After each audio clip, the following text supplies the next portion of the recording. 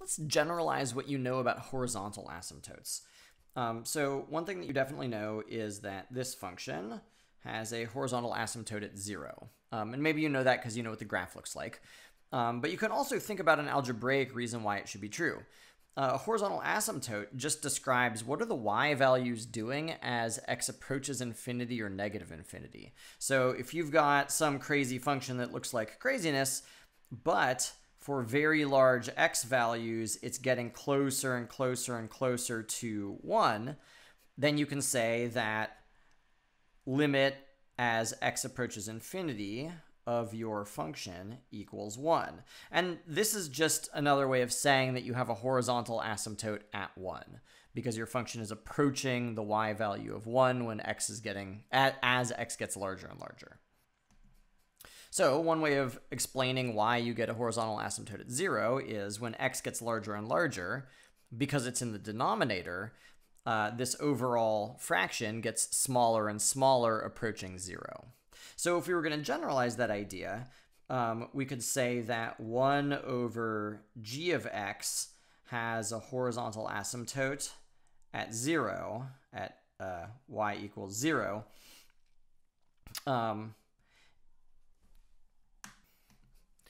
If g of x is an increasing function on some interval that goes from some particular number to infinity.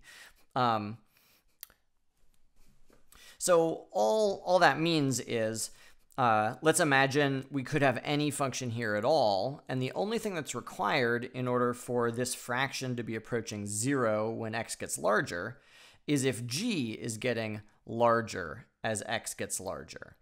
Because if g is always increasing, that means the denominator is always getting bigger, which means this entire fraction is always getting smaller towards 0. This is actually not quite what you'd write if you were being really careful about it. So it's actually too strict a requirement that g be increasing. Like I could have a g function that looks like this. It goes up and then stays the same and goes up and then stays the same. This is called monotonically increasing. So we could actually say that g of x is a monotonically increasing function on some interval from an arbitrary value a up to infinity. So what did I just say?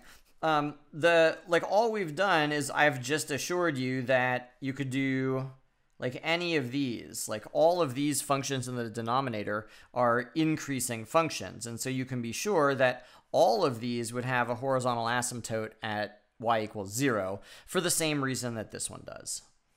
If we wanted to generalize it further, we could make these be some fixed constant k, because obviously so k over x is the same as k times 1 over x. So if this approaches 0 as x increases, then obviously k times a number approaching 0 is also going to approach 0. So any fixed constant divided by an increasing function should have a horizontal asymptote at 0. So what I'm trying to do here is I'm trying to illustrate how you can go from a single example that you have, think about the reason why it has a feature that you're interested in, and then you can take that reason and think about other examples that also have that same characteristic. And that's generalizing the class of examples that we have, which all have a horizontal asymptote for that reason. What about something like this? Use your own intuition. Imagine what is probably going to happen with this function as x approaches infinity.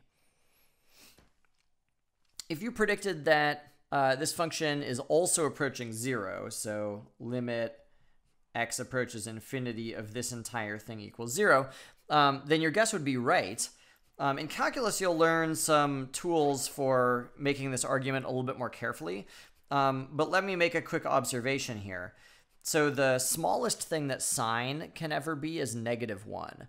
So we know that this expression is definitely bigger than or equal to 10 minus 1 over x squared, because all I've done is I've replaced sine with the smallest possible value that sine could ever be. So I know that no matter what x is, this is always bigger than or equal to that one. And for a similar reason, I know it's always smaller than or equal to 10 plus 1 over x squared. So here I've got 9 over x squared, and here I've got my mystery thing, and here I've got 11 over x squared. You know that as x gets larger, this is approaching 0, and this is approaching 0. And this one is always in between those two. So you've got a situation where you've got something approaching 0, you've got something else approaching 0, and you've got your sine function that's always in between. So you know that it also must be approaching 0. This kind of argument is called a sandwiching argument, or more recently, I believe it's referred to as the squeeze theorem, which is something that you'll see in like maybe week 2 of calculus next year. But it sort of fits in here, and so I thought it would be nice to show you that you can make sort of, I hope this seems like a very common sense argument to you about how you can compare an unknown thing to things that you know in order to make a conclusion about what might be happening.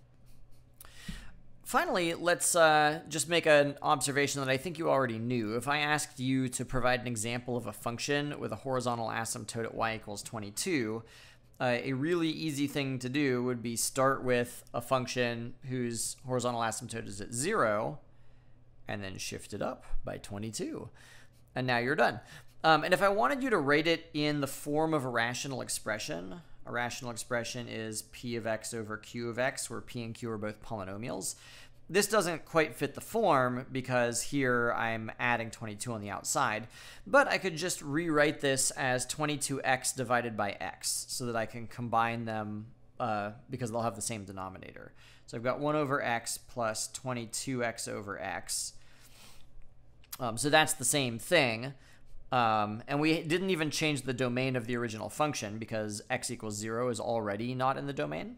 But now we can combine them, and we've got 22x plus 1 divided by x. And so now this is a proper rational function that has a horizontal asymptote at 22.